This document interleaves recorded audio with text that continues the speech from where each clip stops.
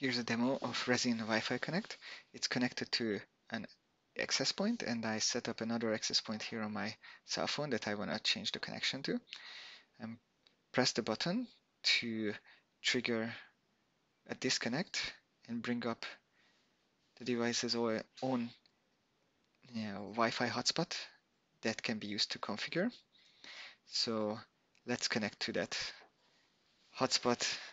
It's called Resin AP, and we're connecting to it.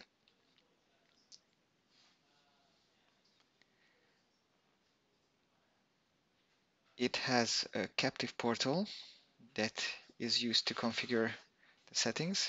It shows all the Wi-Fi access point it found when scanned. Add our passphrase for the Wi-Fi network that we want to connect to and set it up. And now internally the device is reconnecting to the new access point while the application keeps running.